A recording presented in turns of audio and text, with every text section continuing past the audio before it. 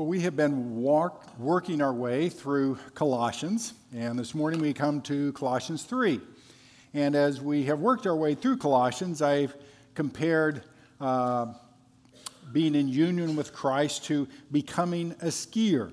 And I have shared this isn't a picture of me, but I often did faceplant when I was learning to ski because there were things about me that simply needed to change. There were things that I believed that were simply wrong. For one, as I shared, I was pigeon-toed, which means my toes point inward, which isn't that hard when you're walking, but if you have skis on the end, they tend to cross, and if the skis cross, you tend to faceplant. So there's something inherent about me that needed to change. There's also some things that I believed were true that turned out not to be true. I'm like, what is the point of getting a pair of goggles? They're kind of expensive. So instead, I had glasses that tended to freeze up and I couldn't see anything. There was something that I believed to be true that was not true. The Colossians have heard the gospel. They have understood the grace of God and salvation, and they have believed. And yet there are things that they don't yet know. There are things about them that need to change. And there are things that they believe that, frankly, are wrong. So these new believers need to more accurately envision Christ's present and coming kingdom so that they can completely convert their heart, their mind, and their will to be in union with Christ. Last week, I spent some time explaining how the Colossian believers were cheating themselves by remaining captive to commonly held God-man theories, or what I call GMTs. A God-man theory is a tightly held belief in the nature of God and man and their ongoing relationship that bypasses God's word, or it circumvents God's word, or it's in contradiction to God's word, but we may hold it to be true. Here are some that we pull out of Scripture. Eat and drink, for tomorrow we die, which is a form of fatalism. We see it first in Isaiah 22. Paul brings it up again in 1 Corinthians 15. The idea is that we might as well just enjoy this life as much as we can because who knows, we may die tomorrow. That's a God-man theory. Don't worry about that. Just live for today. That is circumventing God's word that tells us to be prepared, that we could die today and we need to be prepared for eternal judgment. The fathers eat sour grapes and the children's teeth are put on edge. This was the idea that we are actually being judged and condemned for the sins of our fathers rather than for our own. And I think Ezekiel 18 pretty well puts that to rest, that we'll be judged for our own sins. What are some for our day? God loves you just the way you are.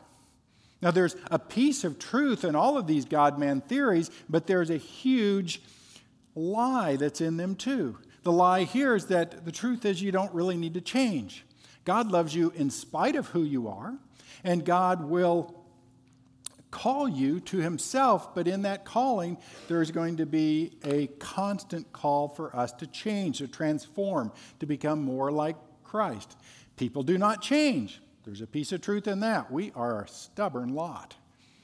But the truth is, people do change. If people do not change, then we're in the wrong business. In fact, if people do not change, we just need to kind of sell the church and turn it into a casino.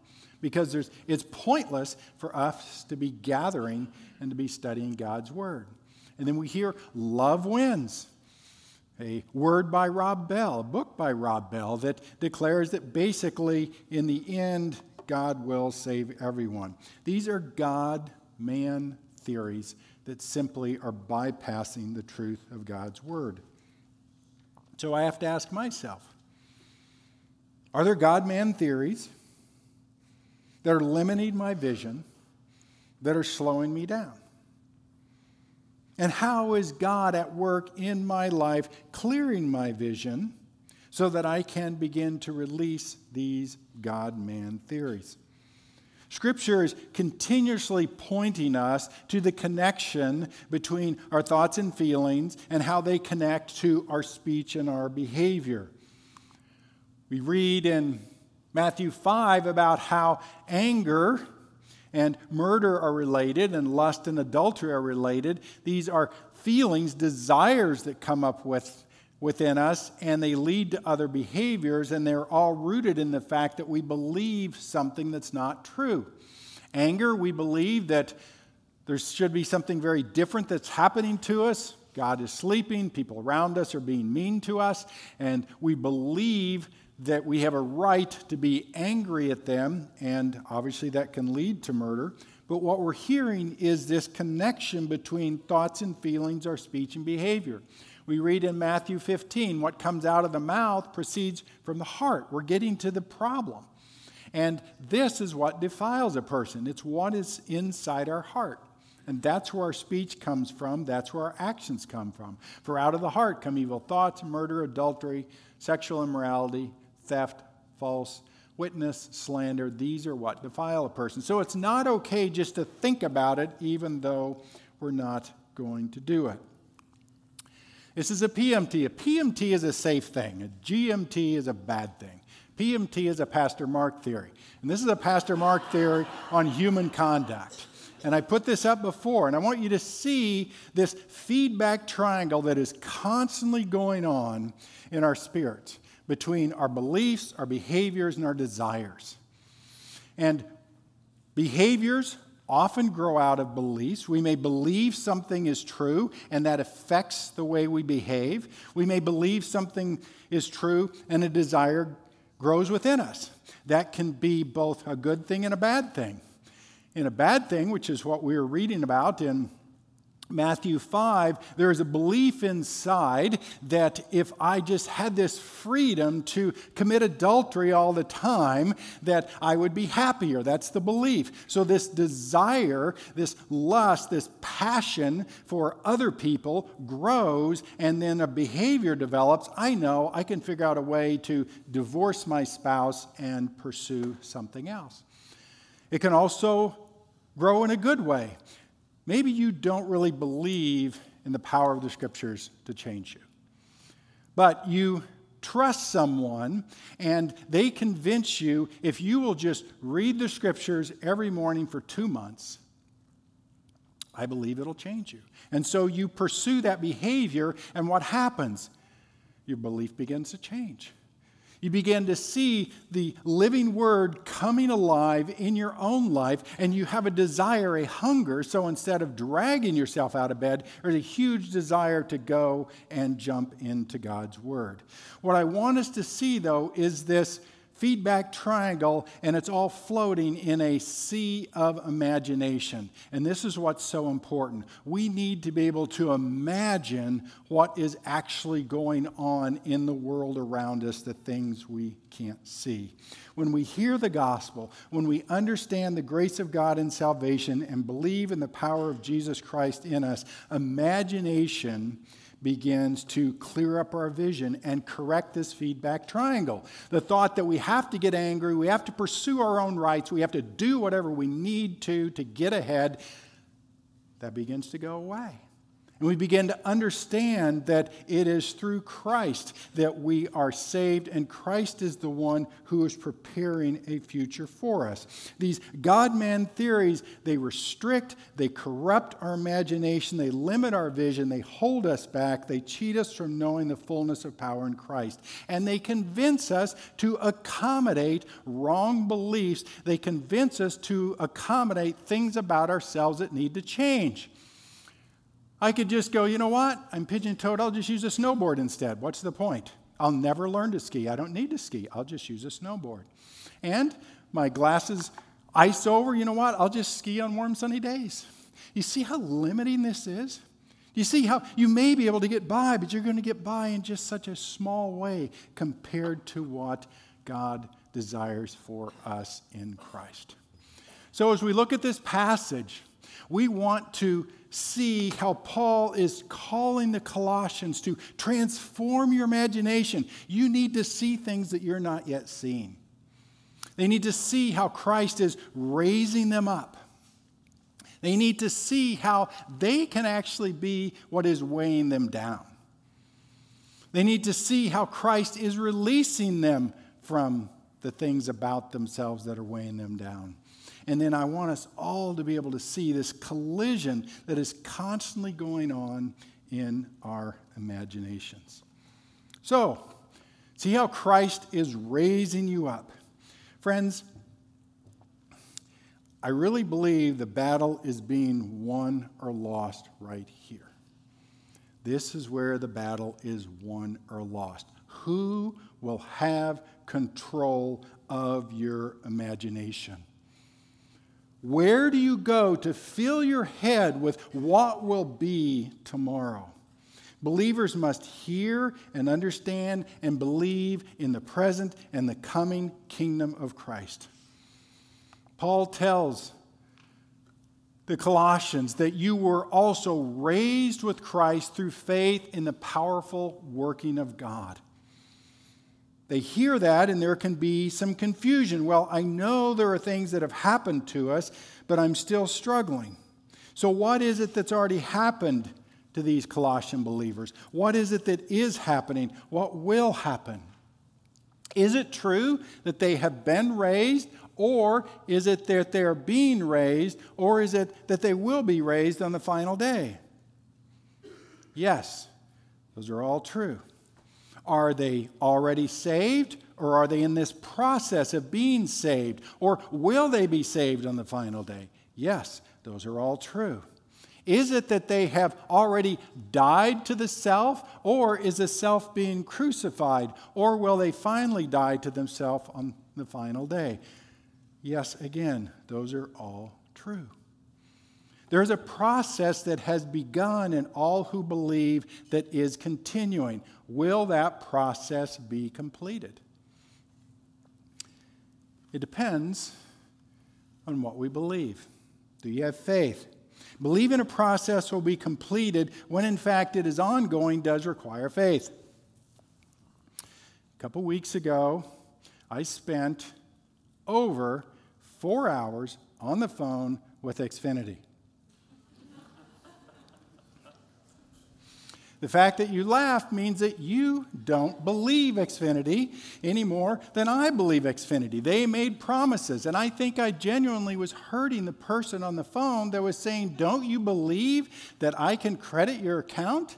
And I said, "I believe you want to, but I don't believe you can, because the other 6 people were not able to either."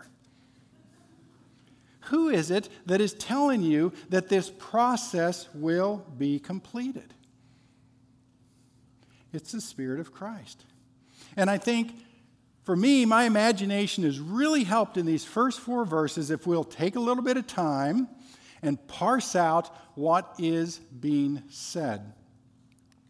So we begin with the first 2 verses to see how Christ is raising us up. If then you have been raised, this is a simple past. It means it's something that's begun in the past. It doesn't comment on whether it's completed or it's ongoing, and I'm going to share with you that it's ongoing. If then you have been raised with Christ, seek. This is a present command. Now, you guys, you've had English. You just got to go back and realize that what Kerry King was teaching is important stuff, and you need to hold on to it. Right now, in the present, there's a command that we need to seek the things that are above. That's where Christ is, and there's a reason for that, because that's where our life is. We're connected there. That's where Christ is seated right now at the right hand of God. So set your mind, again, a present command. We're seeking and we're setting our mind on things above, not on the things of the earth. Why? Because our lives are connected to the present and coming kingdom of Christ. They're not connected to the present promises of the kingdoms of this world. The present and coming kingdom of Christ is something that cannot fail, because of who has promised us. The present and promised kingdoms of this earth will fail because of who is promising us. So we need to set our minds. We need to root our beliefs and our desires in the work of Christ. The passage goes on. For you have died. This is a simple past again in a command. You have begun to die. You are being killed. and your life is hidden. Now, this is a perfect past. It's complete. It's already done. Your life is already hidden in Christ. This isn't going to change. Your life is there. It's hidden in Christ. That is something that's completed. When Christ, who is your life, appears, then you will appear with him in glory. Believers have died. The focus now needs to be on what is above, not what is here. And our lives are hidden in Christ. They've been hidden, but they've also been made known. What does that remind you of? It reminds you of the gospel. The gospel was hidden, and then it was made known. Your future is hidden now to the world. People may not understand why you do what you do or why you don't do what you don't do, because your future is hidden now to the world, but it will be made known because Christ, who is your life, the one that you're connected to, when he appears, all believers will join him in the kingdom. They're like, I get it now. I see it. It'll be seen for all eternity. This is why I say the battle is won or lost here in our imagination. If we are struggling to see that our lives right now as believers are connected eternally to Christ and his present and his coming future kingdom, then we're going to struggle. We're going to be more susceptible to our imaginations being corrupted and destroyed by things that build kingdoms here on the earth, or things that protect us here on the earth. We get so fearful of all that is going on. Who will inform us on our imagination? Are they proven believable? What are you seeing in your future? From where does our hope come from? Does it come from the fact that our life is hidden with Christ? The picture of the present and coming kingdom of Christ sharpens as we grow in our knowledge of Christ.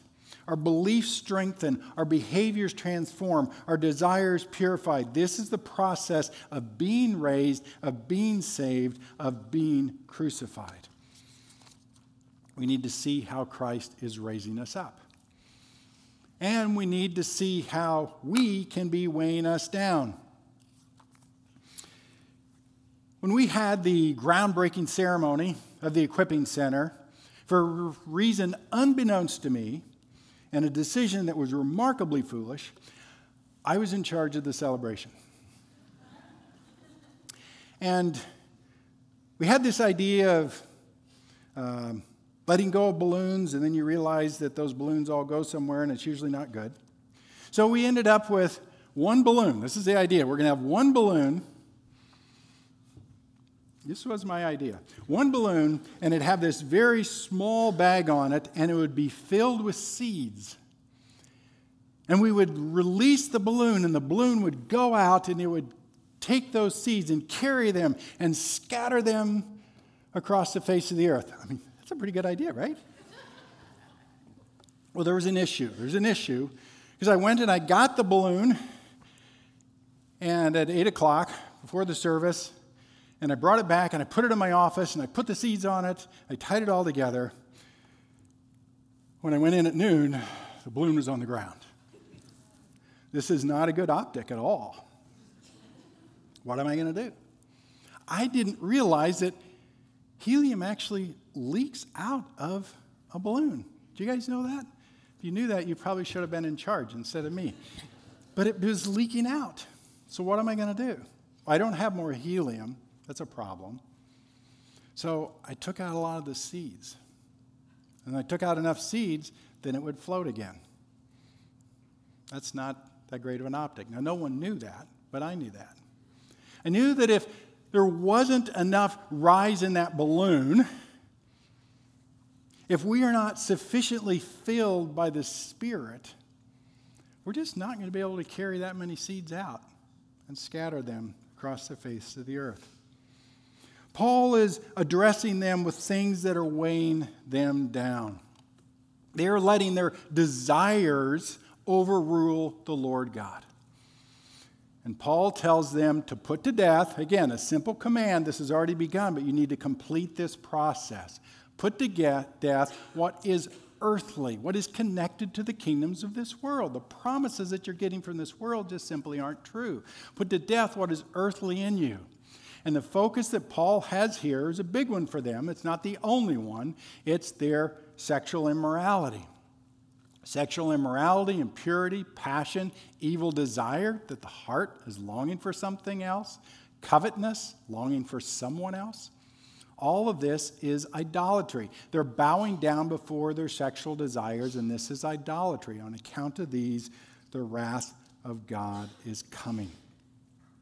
They had an issue. They had an issue that they still had huge desires in their heart that they were not addressing. What are we supposed to do with desire? It's clear in James 1 that each person is tempted when he is lured and enticed by his own desire. We have desire within us that is tempting us to sin. Desire, when it's conceived, when we follow it to a behavior, gives birth to sin, and sin, when it's fully grown, will bring forth death. Paul says in Romans 13, put on the Lord Jesus Christ.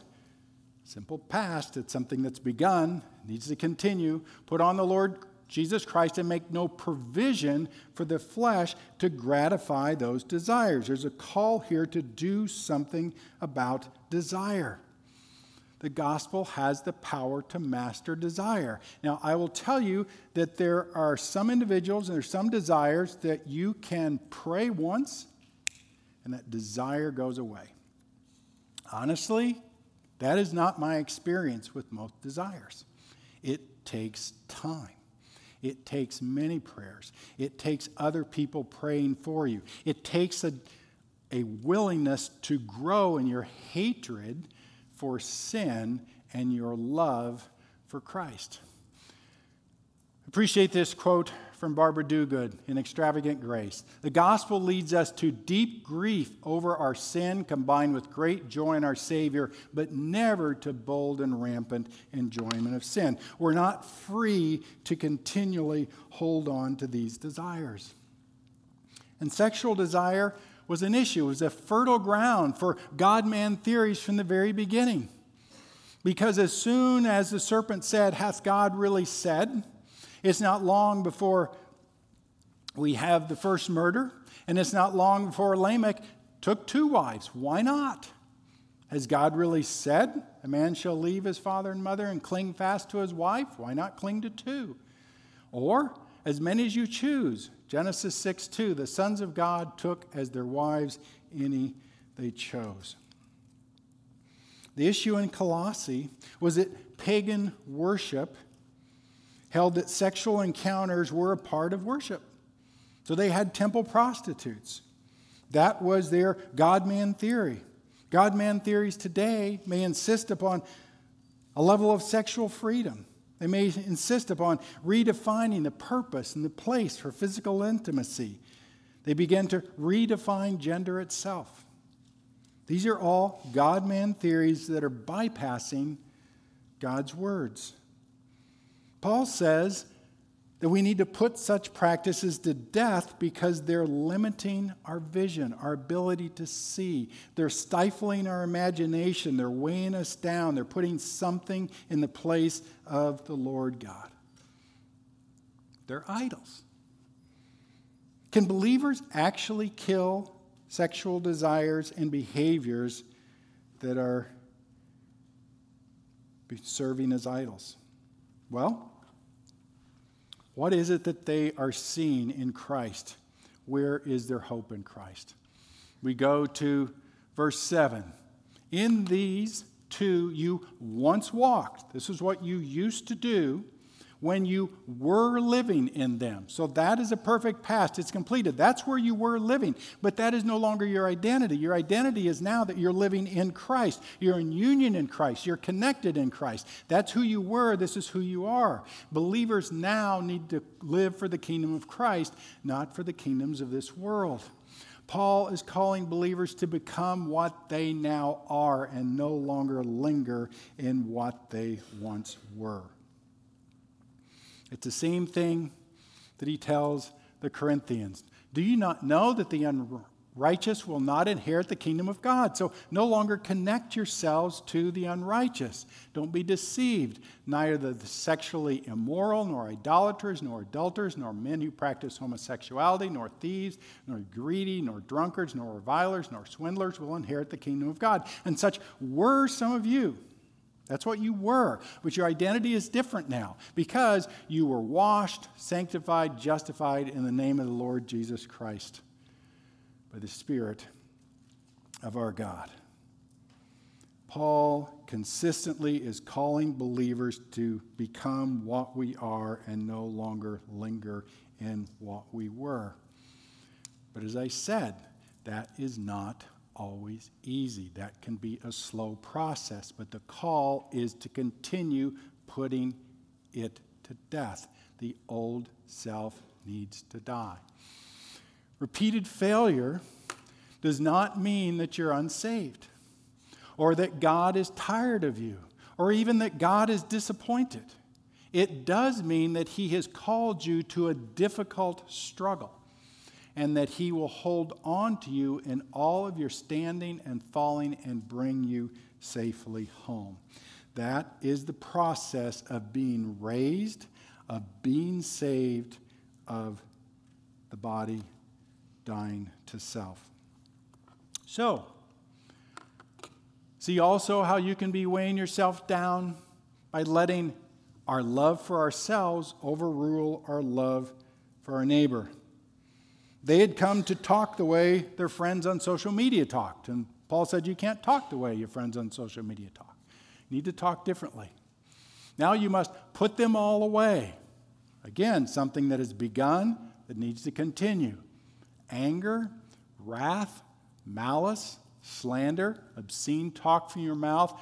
Do not lie in the present to one another, seeing that you have put off the old self with its practices and have put on the new self, which is being renewed right now in the knowledge after the image of its Creator.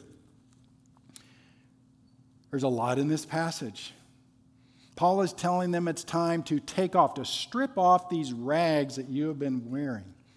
The focus here seems to be rooted in speech that flows out of their beliefs. Their beliefs that they need to stand up for themselves. Their beliefs that they need to use their words to control the people around them, to get the people around them to do the things that they think they should be doing. There's a war that is going on within us, a war for our tongues, for our hearts, for our words. How are we going to use our words? Are we going to use our words to worship the Lord God? Are we going to use our words to build up the people around us? Or are we going to use our words to tear down those people around us and build up ourselves? Anger is a problem. We become angry at how we're being treated. We become angry and want to incite revenge. We can rage, nurture hatred, slander another, wanting others to know just how bad they are, disparage another, exaggerate. I don't really know that 6 people promised me that refund on Xfinity, but I know that's what I told her. I think I was exaggerating. That means I'm bearing false witness. Why? To gain an advantage. Why did I think it was okay to lie to her? Because I wanted to gain an advantage. I wanted her to feel really sorry for me, and then maybe she would follow through, which she didn't, but maybe she would. Our words grow out of these earthly beliefs and earthly desires. What is it that they are seeing when they look upon Christ? Where is their hope? Are they willing to put off the old self and put on the new self? That is a process that they are going through each day, a renewal that is happening in the present each day. Are they ready to understand that they have been cut free from the line of Adam and now they are reconnected to the line of Christ to be renewed? Who's this true for? It's true for everyone. There's not difference between Greek and Jew, circumcised and uncircumcised. Who you were in your past isn't what determines whether this process is going to be completed and how fast it will be completed. There's not barbarians, those that were ignorant, the Scythians, those that were true savages, slave or free. The point is that Christ is all in all because Christ is in us doing this work. Our past is insufficient to weigh us down and prevent the power of Christ from raising us back up. We're not defined by what we were, but who we now are in union in Christ. We need to put our past in its place. It doesn't mean it's not important, but it doesn't have power to rule over us. See how you can be weighing you down, and see how Christ is releasing you from you. So this balloon isn't going to raise anybody up because it needs to be filled. It's got to first be filled. Something has to be put in it. The life of Christ isn't just about stripping off the old self. It's about allowing the Spirit of Christ to fill us up. Put something else on us. You all have such a clear understanding of Leviticus. If you go back to Leviticus 8 and the picture of the priests coming in and they had to take off their clothes and then Moses would scrub them and clean them, a cleansing, and then they would put something back on. So now they were truly holy. There's a stripping off, there's a putting back on. And this passage now is about putting on. Put on something that's already begun, but it needs to be completed. Put on as God's chosen one, holy and beloved. That is something that's completed. God's love for us is in the past. It's already been done. That doesn't mean he isn't still loving us, but he has proven it through Christ. That's a completed task. You are beloved. You should know you're beloved if we're truly believing in Christ and we're believing God's words. So put on compassionate hearts where we care for other people, kindness, humility, meekness, and patience. Not putting the self first, but putting other people first. Bearing and forgiving. These are present commands. Bearing with one another, overlooking those offenses that people just seem happy to do against us. And if one has a complaint against another, forgiving each other as the Lord has forgiven you, you must also forgive. Forgiveness is clearly awarding undeserved grace. If people deserved it, it wouldn't be forgiveness. The idea of forgiveness is we look and we know before God we have no right to be forgiven. It's absolutely unjust. Yet, God forgives us because of the work of Christ, because he is putting our sin on him and he is dying in our place. So through your unjust forgiving, when you're willing to forgive people that have truly wronged you, God is painting a portrait of his glory. When people say, well, why did you do that? How can you do that? Well, it's what God has done for me. Powerful, powerful witness. Above all these, put on love, which binds everything together in perfect harmony. Just think of love as this overcoat, which can be a good thing. So it's an overcoat that holds the community together. We're caring for others through our words and deeds. It's the perfect harmony that because of love, because I know the love Christ has for me, and I can extend that love to others. Romans 13 again, owe no one anything except to love each other, for the one who loves another is fulfilling the law. Love does no wrong to a neighbor, therefore love is fulfilling the law. So, we're seeing how Christ is releasing us from us, and he is ruling our imagination. This is the point I want you to really center in on. Let the peace of Christ rule in your hearts, to which indeed you are called in one body, and be thankful. We need to see this eschatologically. We need to see the restoration of all things. We need to see that what now is will not always be. Can we let the peace of Christ rule in our hearts? When you know how this is going to end, there's a remarkable peace.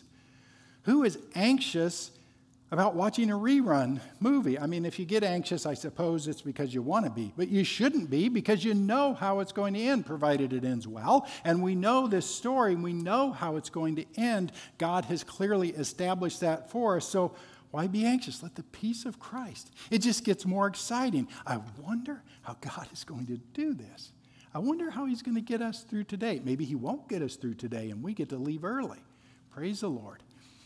And let the word of Christ dwell in you richly, teaching and admonishing one another in all wisdom, singing psalms and hymns and spiritual songs with thankfulness in your hearts to God. What a glorious picture. The word of Christ is overruling. It's conquering the incredulous self. It says, no, that just can't be. No, that may be for some times, but not this time. And I understand I'm supposed to forgive, but you don't understand what they did. But guess what? That gets overruled because we're being taught, we're being admonished by one another that we need to listen to the word of Christ. And a primary way that happens is through the singing of psalms, hymns, and spiritual songs. I will virtually guarantee that there's not one person in here that in 2 weeks will be repeating any word that I have said to you this morning. But you will be singing and repeating the phrases that were in the hymns that we sang this morning.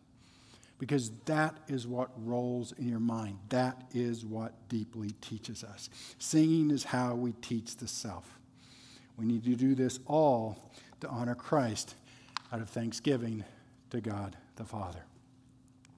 So friends, see the collision that is going on right now in your imaginations.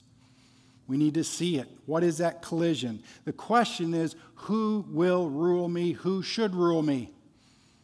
I mean, this is the jugular. This is what the serpent went for right in Genesis 3. We're not going to try any softball stuff. We'll just go right to the beginning and say, hath God really said, you could be like God, knowing good and evil, and then you can rule. You should be ruling you. You're made in his image. By golly, you're the one that ought to be in charge.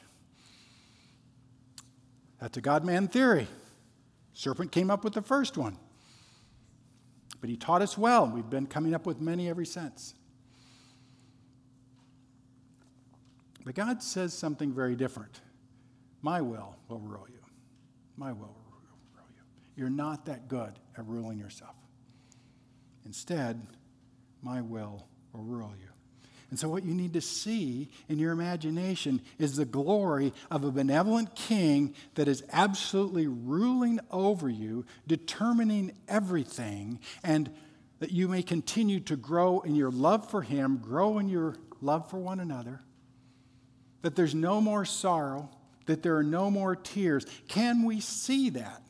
Can we imagine that? Because that's what Scripture is telling us is coming. Do you see that? Are you preparing for that? Friends, the battle is won here. The battle is won in our imagination. Will we be informed by what the words of God are telling us, or are we going to be informed by what we read elsewhere, or what we watch elsewhere, or what we listen to elsewhere? We need to be informed by the words of God. Otherwise, it's no different than listening to an Xfinity operator. They may be telling you what they think will be true, what they hope will be true, but they have no power to make true. What God has said, he knows will be true. Because he is the one that said it, he will surely do it. We can praise him. Let's bow our heads together. Father, we are so thankful that you clearly have opened the future to us, that you have shown us what you are doing. You have told us what will come. Lord, we do not know details, but we know who you are, and we can see what you've already done. Lord, I pray that you would fill our imagination with the glory of what it will be to be in eternity with you forever. In the name of the Lord Jesus, we pray. Amen. I'll invite you to stand as we sing together.